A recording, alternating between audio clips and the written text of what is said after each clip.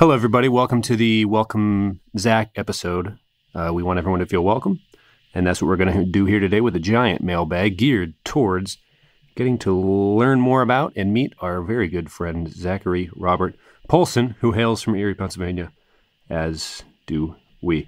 And we have a giant mailbag that's been building up. Zach's got a few questions headed his way. But first, as always, I will ask you both, how are you doing this week? I'm good. I do. I would say it does do. I'm doing well. People don't think it be like it is. Oh, but it do. But it do. I guess we should dive right in. Yeah. You guys got anything crazy going on? No, dude. No? Cool. Well, I'm glad we're not going to waste any time on that then, because we have a boatload of questions. And I know that this is by far everyone's least favorite segment of the show, of which a few / many of you are very vocal in your hatred for it.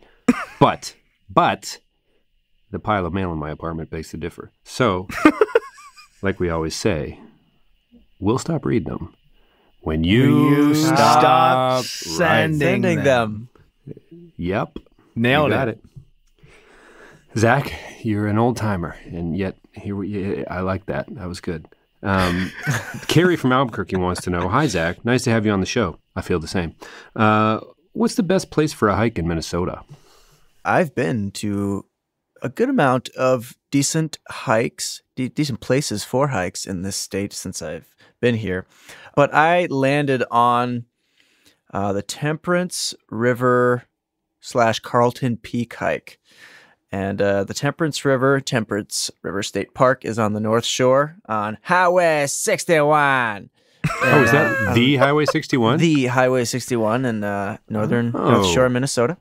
Man, I'm actually kind of glad I learned that little piece of trivia today. Yeah, there you go. That was a nice Bob Dylan, by the way. And it'll come up later. I think there's a mailbag question about Minnesota artists. Anyway, more on that later. Yeah. Oh, good point. And so the Temperance River Carlton Peak hike is like this 2 mile out, 2 mile back. Don't let it fool you, though. There aren't too many real industrious climbs in Minnesota because it's a pretty flat space. However, Carlton Peak looks out over Lake Superior, and a lot of the North Shore you can see into Wisconsin. You look over the Arrowhead part of Lake Superior where it comes into Duluth and Superior, Wisconsin, and it just grows and gets bigger, so you can see Wisconsin as well. And would you say that Minnesota is like a top tier state for hikes, or would you say it's in the middle somewhere? Did the lakes add to it, or is it too flat to be up there with the heavy hitters like Utah and things like that? Which we on the show like Utah, but I don't know. How do you feel about which parts of the country are best for that sort of thing? I think it's hard with the heavy hitters out west. Especially considering the amount of time throughout the year that you can hike these hikes. And you can do any number of hikes in the wintertime. It's just, sometimes it's -20.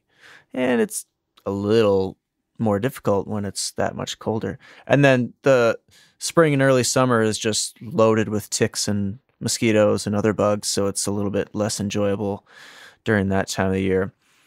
And that's compared to out west where there's really no mosquitoes. I feel like Utah doesn't have mosquitoes or ticks, or just a very sounds like heaven. Slight percentage of those bugs. Because Tom, you don't have many bugs in Denver, right? I mean, you can go for a hike and not really be bothered. Right? Yeah, not really. It's honestly one of my biggest reservations about moving back to the East Coast. Yeah.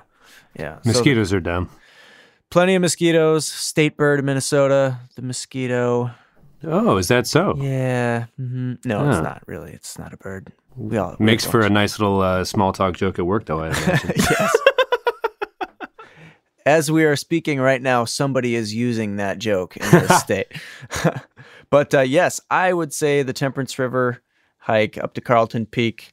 I did it one summer. It was really hot, and me and my buddy Luke ran down the mountain and got ourselves all nice and sweaty. And then we ran down to the lake and jumped in Lake Superior. And if for anyone who has never been in Lake Superior before, it's the coldest of the Great Lakes, like a constant super cold temperature of like 48 or 50 degrees, something like that. I don't know. Damn. But it's really cold no matter how Are there hot any you more are. shallow Great Lakes that might warm up better in the summer? I think you're talking about the Lake Erie there, bud. Very specific Rust Belt humor, if you could even call it that. Lake Erie is very shallow for those who... Anyway, moving on.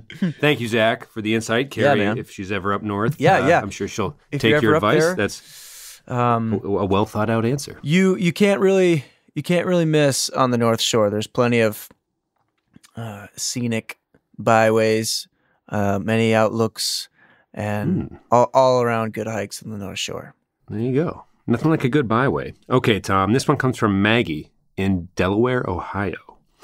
Tom, the California Raisins and the Chuck E. Cheese Animatronic Band are up for a Rock Hall nod in sometime in the near future.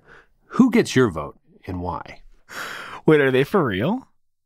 No, this is I believe this is a hypothetical question. If in some kind of weird parallel universe, the California Raisins and the Chuck E. Cheese Animatronic Band are up for nominations for the Rock and Roll Hall of Fame in Cleveland, Ohio. Who gets your vote and why? I believe the floor is open for both of you to give an answer, if you so choose. Wait, are the California Raisins a band? I believe they were a musical group that would be not unlike the Blue Jays, for example, that I believe are in the Rock Hall. Wait, the Blue Jays Maybe are it's a the band? OJs. Tom, you're asking the wrong questions too soon in this process. The California Raisins are a musical act that I believe would be very much eligible in this parallel universe that involves animatronic bands. I think you're being too technical. Based on their body of work, maybe? Can we start with the discographies? I've never heard of the California Raisins, so they must be terrible. You've never heard... I've definitely Zach, have seen you? the Chuck E. Cheese Animatronic Band at least a handful of times. Maybe a small bucket's worth. I vote for them. Zach, if you had to describe the California Raisins to Tom, how would you do so? If Can I you were just to sing it? describe the California Raisins, Yeah. well, I would describe them as a fictional rhythm and blues animated musical group, as well as advertising and merchandising characters composed of Raisins. a bunch of fucking raisins. That's what I'm Yeah, gonna say. that was spot on, actually. Yes, it was exactly that. It made for a nice, if you go to like a pumpkin display, like a Mason Farms back in the area or Yeah. something, it makes for a really easy, like, you know how they turn pumpkins into Shrek and like that? Like the California Raisins are an easy one because pretty much they already look like crumpled up raisins. You just have to paint the pumpkins purple and put like microphones in front of their faces and stuff. They have a bit of a Temptations vibe going. Yeah, I think, it's definitely a piece of American culture, if not, definitely kind of an obscure one. But I think they were Grammy nominated for one of their ad hits decades ago. But I think, were the Chuck E. Cheese Animatronic Band more of a cover band I have anyhow? no clue what the you're talking about. Tom, I think you're being a little rude to Maggie. I mean, she asked you this question specifically, so I don't think there's any reason to, jump down her throat about it or anything like that. No, But- I'm so confused by the question. I thought you were asking about like it was a real band. Oh, I It's can like repeat it. It's a So you're commercial? saying, play the club horns. That was a hot take, folks. We've got ourselves a hot take. Tom is claiming that the California Raisins and the Chuck E. Cheese Animatronic Band are not real bands. Zach, what say you? I don't Well, even know I what mean, I'm saying at this point. I appreciate. I think it's pretty goddamn clear, Tom. I appreciate both of these bands, and how wonderful the time is now that they have finally been accepted into like the running, right? Because John Prine is in the same running, and it's clear that he's going to win. And these Is he in yet? he's in the running this year, so go Oh, vote. good for him. Good for him. Well earned. But when I heard this news as well, Maggie, I really think that we're missing a very key band here, and that's the band that was at the Possum tour stop. Oh, in the Goofy movie? movie? Yeah. Well, I think they kind of formed after Chuck E. Cheese got that momentum rolling, though. Can you be like a Rock Hall worthy animatronic style band if you're like playing into someone's niche that they've created? You know what I'm saying? Well, does the Pope in the woods? I mean, Well, I guess it would happen with Green Day because they someday, if not already, I haven't done my research enough for this, but I imagine they would be in at some point based on their body of work, but they didn't exactly reinvent punk or anything like that. So I suppose the Possum Band from a Goofy movie would be eligible if they did whatever they do well enough, right? I mean, it's swampy rock, though. I mean, they took They it made to it a their different. own. Yeah, they did. Sure. I can give you that. And really, they had no choice because they were created. And I don't think they were a cover band either. I think the Chuck E. Cheese Animatronic Band is a cover band, and I'm just not sure that gets you in. they were With that said, hyper commercialized. Yeah. And for Well, sure. I think we have to also mention at this point the FreeCreditReport.com band. That's a very good point. Are they a one-hit wonder would be my only major knock on them. They had a couple bops. The one with the pirate hat was a bop for sure. Oh, yeah. there were a few bops. Right. A couple You know, we slaps. might have to do a draft of fictional bands. But more on that later. Maggie, thanks. Can we get a quick yes and no on each for both of you on this question? Chuck E. Cheese, all the way. California Raisins. Yeah, the jury is out. I'm gonna side with Zach on this one. California Raisins, just given their originality, kind of gives them the upper edge, in my humble opinion. Matthew from Dallas. Zach, this one's for you.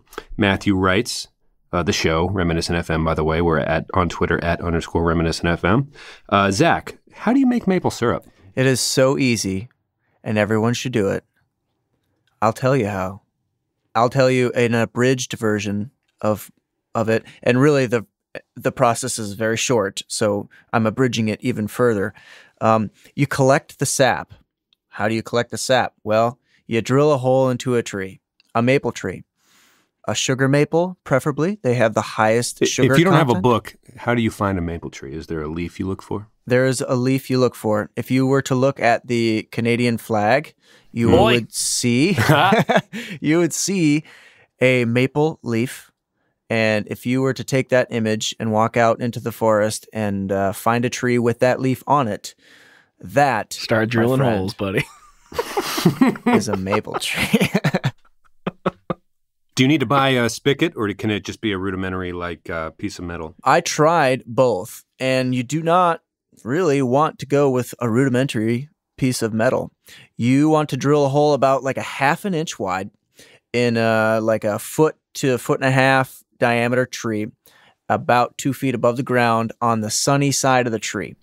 Does that warm the sap? Yes, it does, and it makes it flow that much faster. But ultimately, if you have a big enough tree, you'll have taps kind of surrounding the tree, so one tap will produce a little bit more than the other.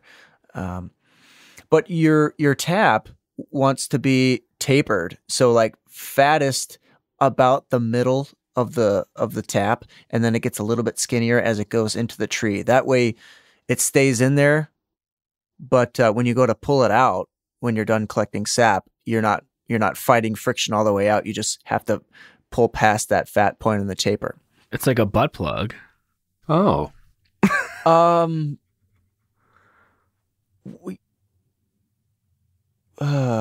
Yeah. Yep. Okay. I mean, this is just pure scientific reasoning, right? Like, And then- make sure we're putting the If you- right image in people's minds when If they you think do about what they spend put on like their $6 or pancakes. $8 on a pack of 5 or whatever, or something like that, they come with a hook on the top of them, and you can hang your buckets, and that's kind of That's nice. always nice. So you collect your sap. How long does that take? About a day? Depends on the type of tree. Depends on the season. It depends on how your spring is going. Can I ask a question here real quick? Sure. Yeah, by all means. So I feel kind of embarrassed not knowing this since I was like a woodworker for a while, like often worked with maple. But when you tap a tree, is like the center just like a fruit gusher? Like there's just all the liquid in it? Or is it still like pretty much solid all the way through the tree? And then how does the sap find its way to the butt plug? Actually, you only have to drill about 2 inches into the tree. Really? And sap is flowing throughout the tree, throughout the outside, the exterior of the tree. Like, I don't think the inner core, but I would have to double check that. But yeah, 2 inches. That's all you really need to do. Sap is flowing throughout that But it's not like a liquid core, right? It's like intermixed with all the wood fibers and whatever the hell. it's intermixed. And that which brings me to the next thing, the wood fibers. So when you collect the sap, it's pretty much water, and it's got a tiny bit of sweetness to it. And you want to filter your sap out. Like say you collect a 5-gallon bucket in a day or 2 5-gallon buckets in a day. You want to filter that through like a bandana or a cheesecloth or whatever. Yeah, flour cloth or something like that, just to filter out those tiny little pieces of wood fibers. And you do that once or twice. And ultimately, when you collect all your sap, you put it into a nice big, what do you want to call it, like a buffet pan. And you start a fire underneath that. And a buffet pan, because you want a lot of surface area to heat versus like a noodle pot or something like that with a small surface area on the bottom and like a lot of water. Because it's easier. Yeah, because it's easier to heat the liquid and keep it hot and boiling for longer. You wouldn't have to use so much wood. So it goes a lot faster. And that's the thing with making maple syrup is you're just literally watching water evaporate, and you just have to make that happen for days on end. So can you do this on a stove, or does it specifically have to be over like an open flame? You can do it on a stove, but it takes a long time. Okay. And if you're inside, all of that vapor still is kind of sticky. And we finished a batch kind of too soon. And it's not super sticky, but if you do it for long enough, it's, we finished a batch once inside, and it was probably 2 hours. And our house was kind of sticky. Our kitchen was a little sticky at that point. God.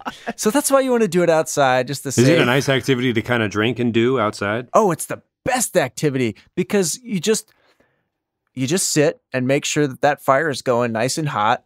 And this is early to mid-spring, so it's still potentially really cold outside. Oftentimes there's snow on the ground in all the pictures I've seen. And then when my experience, there was definitely a lot of snow on the ground. So if the whole point is just boil off the water and what's left ends up being the sweet maple syrup, I mean, how much do you have to collect to get like, a Mrs. Buttersworth jar? Like how much boils off? So the perfect world is like 30 to 35 gallons of sap makes 1 gallon of syrup. That's like sugar maple. Your process is dialed into a T. You know exactly what you're doing. You have a hydrometer to measure the heat and the sugar content, like a candy thermometer type thing. So you're like dialed in. You know exactly what you're doing and what you're going for. I ended up boiling like 40 gallons to get a gallon. Oh my God. Of sap or of syrup. Oh. And it also depends on consistency and color. And because my syrup is a little runnier than like the Mrs. Buttersworth, like corn syrup, sticky stuff that's like really, really thick and viscous. Yeah. Mine's kind of runny. And that's fine. I mean, I kind of like it that way. And it's still super sweet. It's delicious. And what else? I mean, it's that simple. It's a great activity to sit outside and drink beer. If you would so choose, or smoke a pipe if you would. You can do that as well. I'm going to name my firstborn son Viscous. So this one, thank you very much for the thoughtful answer. Matt, I'm sure will enjoy the how-to. Very good stuff there. This one comes from Mad D in Delaware, the actual state, for Tom. Again, taking it in a little different direction here, keeping it fun, keeping it light. Tom, Raz-ma-Taz or Razzle Dazzle? I always give it the old Razzle Dazzle, man. Raz-ma-Taz. Oh, that quick, huh? Okay. Raz-ma-Taz. Okay. What? The hell did you just say? What say you, Zach? Oh, well. Yeah.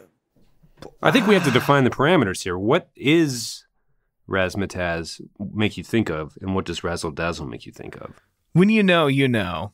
That's a really good point, actually. I've been razzled, and I've been dazzled.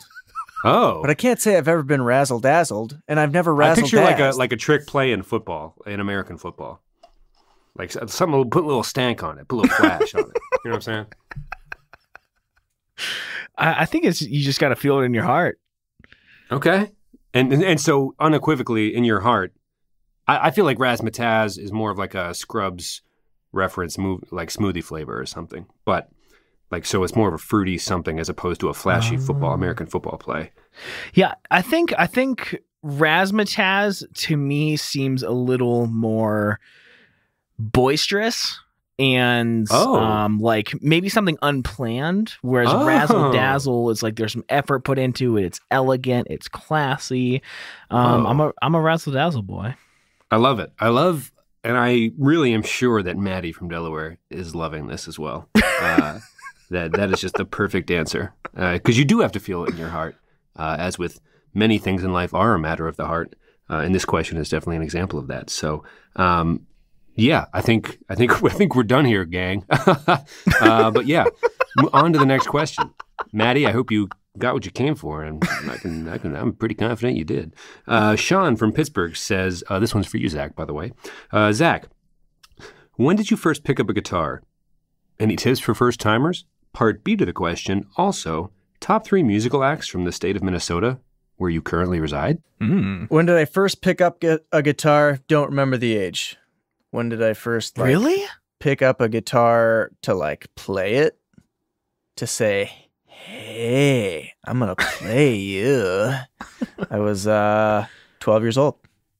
Wait, is that when we met? Oh, wait, we were maybe 13 or 14. So I guess you were playing Thunderstruck in my attic at 13 or 14. That is correct. I feel like you were so good at that point. You must have been playing since you were like 6 or something. No. I mean, I played the like E minor 11 chord. Ooh, which is just an open. It's just like E-A-D-G-B-E, where you just strum the thing when it's. I don't know. That's a joke. I think maybe I heard it for the first time the other day at an audition, and it was kind of funny. Sure. Or at a recording session. How'd that go, by the way? The audition was. I did fine, but it was a little too slow. I think it was a little too slow. And nothing against them, but just some older folks, and their music was a little bit slower. And I said, hey, where are your burners at? You know, you guys are a bluegrass band. Let's play something fast. Like, oh, yeah, okay, let's play a fast one. And the tempo was just way too slow. I'm like, oh, okay, I can't do this. I'm sorry. So what I'm hearing is they needed a little more Razzle Dazzle. Ooh, yes. Maddie's getting it, and then more. They didn't need Raz-ma-Taz. They did need Razzle Dazzle. Yes. Okay, I gotcha. Yes. Could have used a little of both. Right? Anything else? Yeah, just Jesus. A spritz of the Taz. Just and a douse of the Dazzle, you know. Well, yeah, you can't do a scotch of Mataz. You can do a spritz of it, but if you're gonna get a scotch of something, you're gonna get a little Raz-Daz. You know I think everybody, and like you said, it's something you feel in your heart space. So anyway, Maddie, I'm sure if she's listening and happened to have heard her question read, she's probably just over the moon. But you guys' enthusiasm and care and tact, as am I. Thank you both. Sorry to interrupt. Continue. Any tips for first timers? Play some more. Keep playing. Don't stop. Thinking about tomorrow. Don't stop. And it'll soon be here.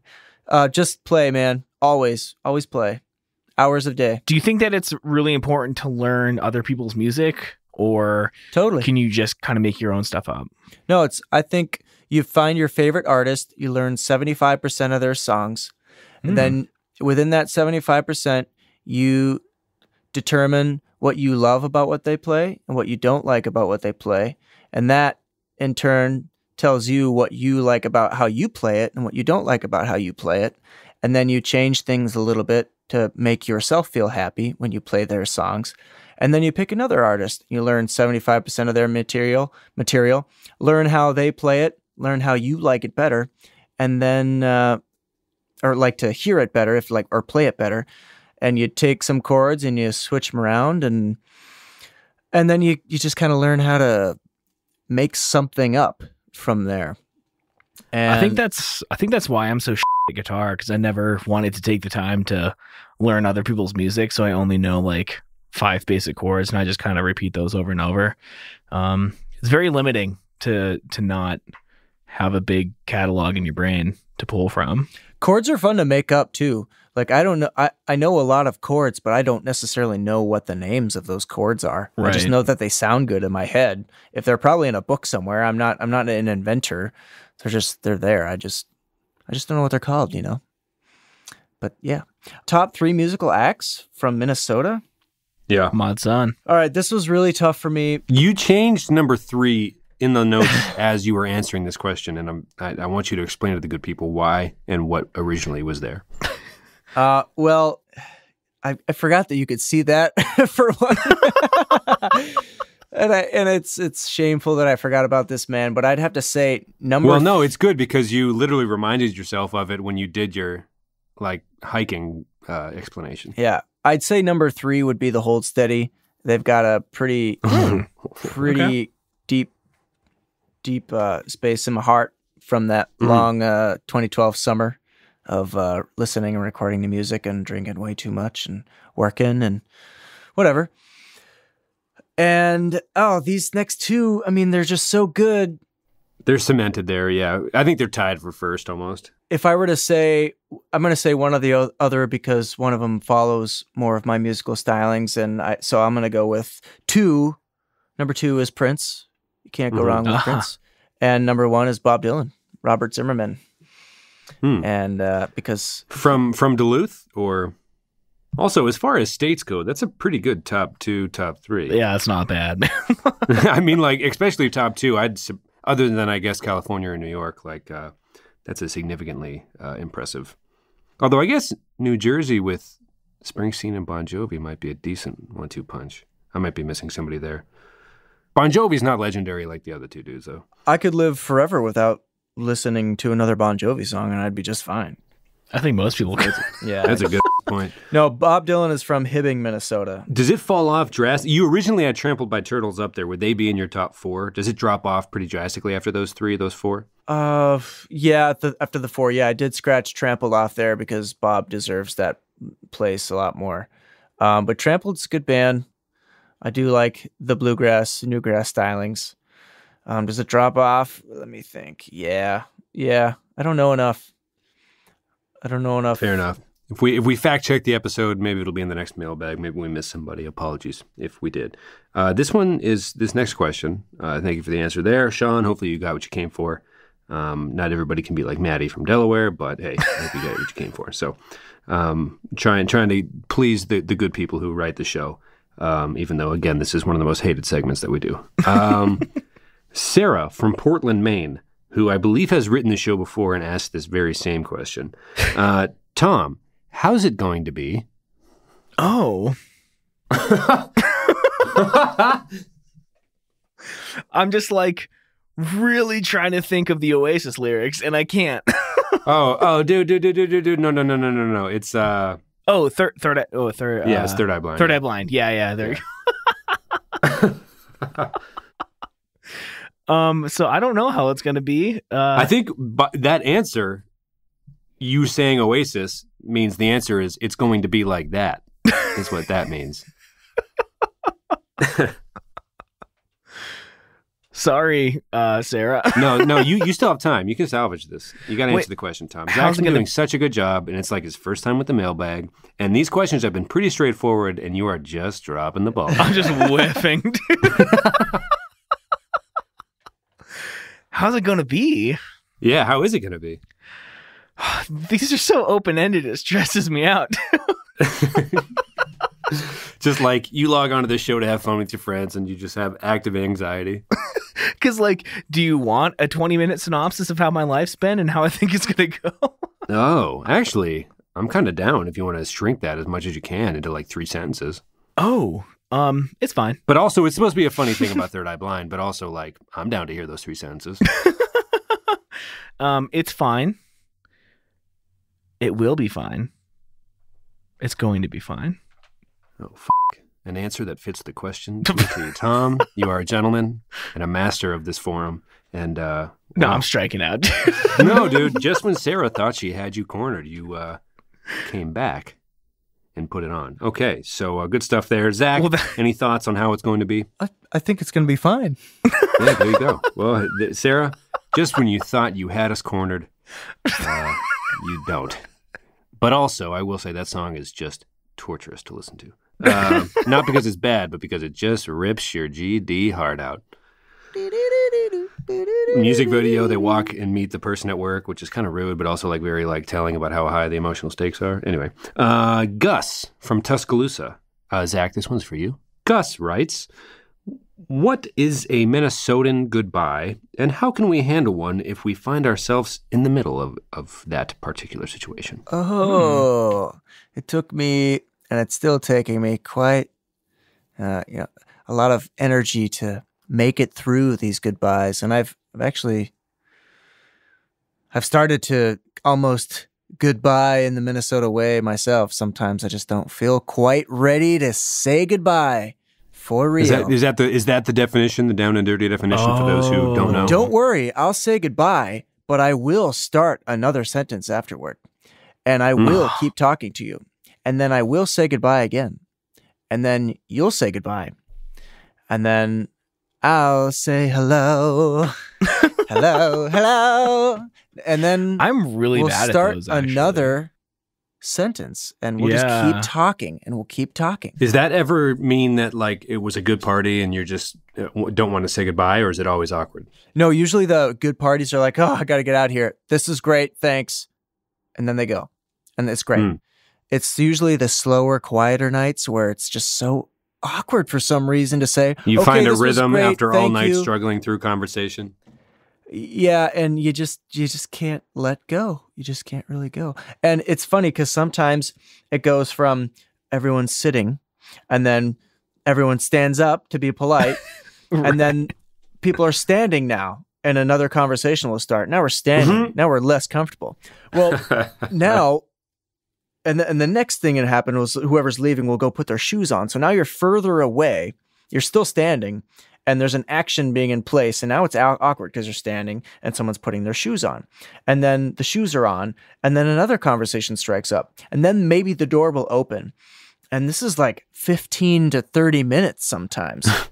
It's like, wow, I've been standing for a long time. Does the fact that there's a name for it make people any more self-aware about what's going on as it's happening, or is it just always bad? Wait, what? What'd you say? Like, the fact that there's a name for it, like you could probably search on Urban Dictionary Minnesota Goodbye. You know, it's a phenomenon at family gatherings that happens across the country, I'm sure. Do you think because there's a name for it, that makes it easier to identify and get out of? Or do you feel like it's still a problem even if it's well-known or not? It's still a problem, whether it's well-known or not. Is it a politeness thing or a lack of awareness thing? It's more of a joke when you're with people that aren't from Minnesota, but have caught on to the Minnesota goodbye. Like a lot of our neighbors here on the block are like not from Minnesota, and they get like sometimes get caught up in the Minnesota goodbye, where it just takes a little bit longer. Like, man, that was really a Minnesota goodbye, wasn't it? And they would say, yeah, that kind of was. But the true to the core of Minnesotans who haven't left in 50 years or were born here, they know what it is, but they don't realize that they're doing it. The telltale signs. Yeah, if you can't get out, if you find yourself inside one, I don't know, stand firm, stand your ground, or sit back down. You don't have to stand at all. You can sit back down and send the message. Or if you're the leaver, just go. It's, it's really easy to say, okay, great, thanks, bye. The hardest part for the Minnesotan leaving is like, is not saying something, just, gathering your things, opening the door, saying bye and leaving. So, yeah, goodbye. See ya. Later. See ya. Deuces. All right. Well, there you go. Gus, sounds like you're in the middle of an Alabama goodbye, if you ask me. But hopefully things down Tuscaloosa way are easier for you at your next gathering, my good man. This next one also comes from Tuscaloosa way. It's from our old friend Terry. Terry from Tuscaloosa has a question for Tom. And alliteration is our friend here at the show, so that was... intentional. Terry from Tuscaloosa says, Tom, could you describe in detail the route you'd take to where you walk to King Soopers for groceries? No reason. Thanks. Love you. Bye. Okay, bye. So you can see the soups, as we call it, from my front yard. Is that what you call it? The soups. Yeah. The soups. SOOPS.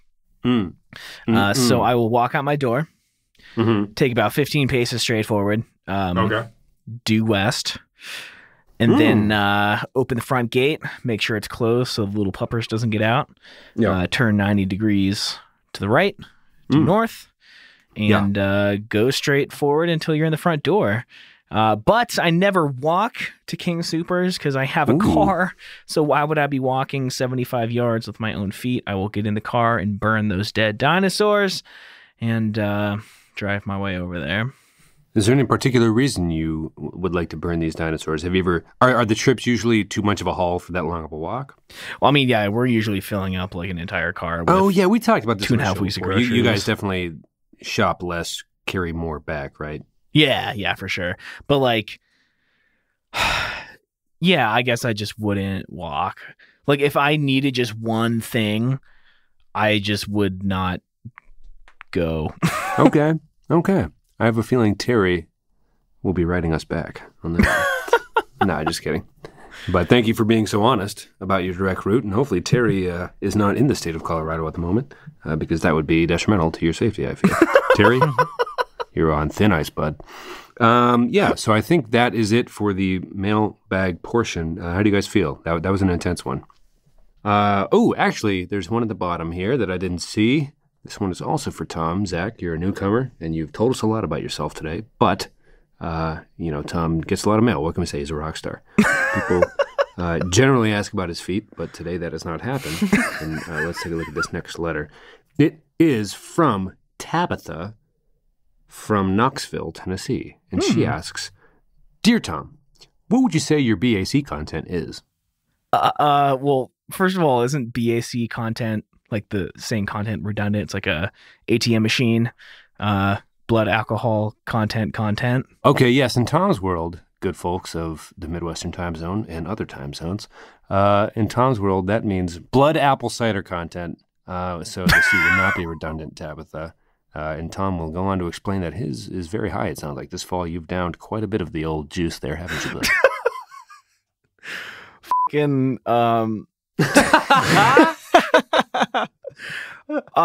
With dinner right before we started recording, I just finished my 5th gallon since the first day of fall. So I guess the BAC content is looking like a 0.40 at least. At least 40% apple cider at this point. I was going to say, what's the legal limit? Just for health purposes. Like, how are you alive? No, dude, so like, yeah, I've been drinking a lot. I love it. I'm already like, I'm burning through my budget. I've only budgeted $300 for apple cider this fall. Gotta slow down.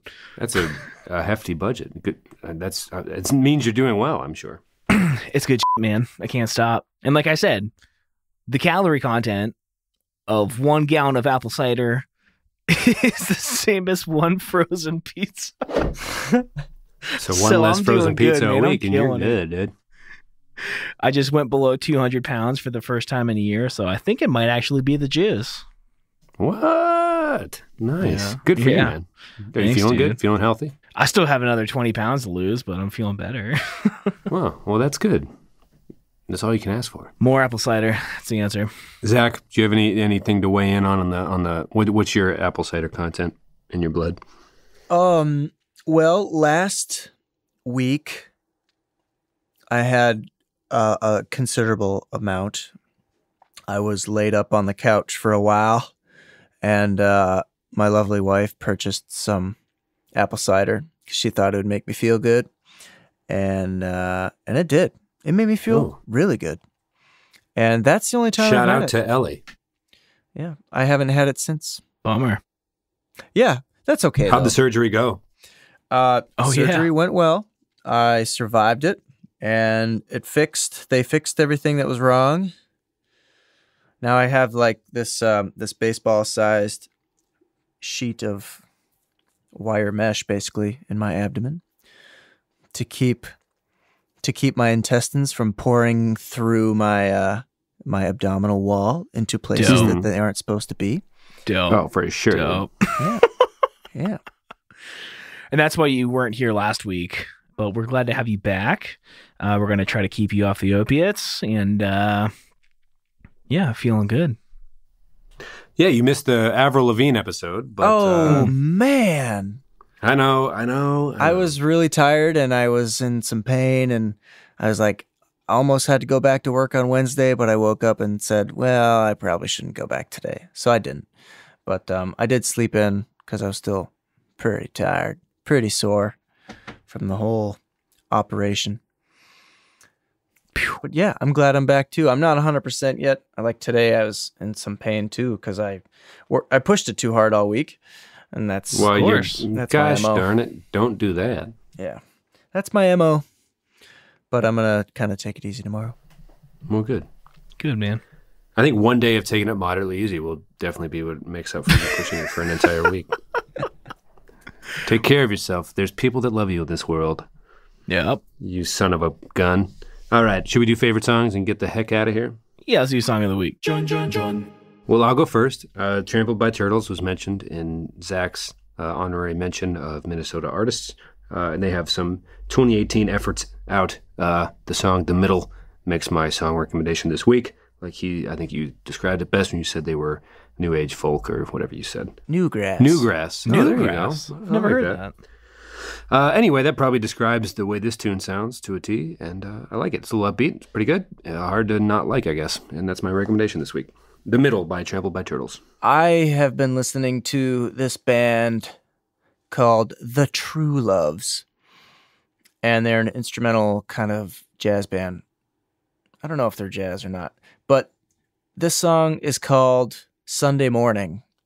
So The True Loves doing Sunday Morning, and the particular version is like a live on KEXP out of Seattle, and they are just killing it. With a baritone. Do they bring the thunder? They do. You got to listen to it. A baritone sax, 2 trombones, and a alto sax. Great guitar player, great bass player. Barry sax? Ooh, yeah, Barry sax, dude. It's it's great. It's good. So dope. While we were recording, an old recommendation of ours, Direct Hit, released a single, and they're now streaming their new album. I haven't heard it yet because it was just announced as we were recording. It's called Welcome to Heaven. I know Amanda wrote to me after that recommendation saying she really dug into their album and really loved it. So I'm going to hope for good things from the new album. And they're really kind of bombastic. I don't want to say pop punk because that doesn't really, I don't know, some kind of indie punk rock, melodic, a little bit yelly at times. A little bit chaotic, a lot of fun. Typical Amanda. I don't know if it's more of a summer jam, but I guess anytime you're feeling rowdy, I feel like throwing on Direct Hit is a good option, and hopefully this album will. I'm sure Direct Hit would with love the that last one. endorsement, quite frankly. Yeah. Zach, hopefully everybody got to know you a little better this week, and I feel like we found a nice little groove this week as we inch ever. What are we at? 97? 98. 98. So we're almost there. We're going to drop the got a couple episodes planned once we hit 99, 100, and the rebrand and everything like that as we become a exclusively, well, pseudo-exclusively music podcast. But yeah, it was a good one. I hope everyone enjoyed as much as I did hearing about what you had to say, Zach, about where you live and what you do and things like that. well, thanks, y'all. Make it up to Minnesota. I don't know. Beware of the goodbyes and look for some maple trees. We're pretty close to Canada, so you can look at the flag if you get lost. Mm-hmm. And yeah, all you folks out there, here we skirt along Canadian content unintentionally far more than we do intentionally, and I was surprised we don't have more Canadian fans. Although Matt is a true fan of the show. How's it going, Matt? Much love. Are we doing a Minnesota goodbye right now? Oh my God, we are. Well, see you later, guys. Love you. See ya. Love you. Ba ba ba ba ba ba ba.